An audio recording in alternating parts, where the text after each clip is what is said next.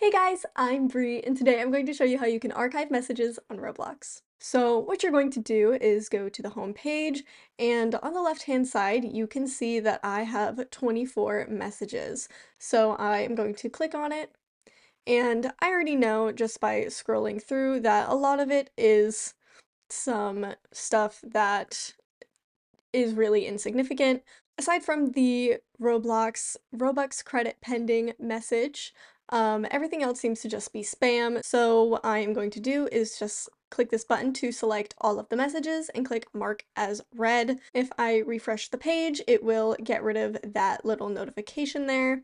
Um, as you can see, I have 3 notifications left, so there's more on the second page, and I am just going to do the same thing over here. Once I refresh, all of those notifications will be gone. So what I'm going to do is move them all over to my archive to clear up my inbox. So I'm going to go over here and click archive, and I'm going to do it again.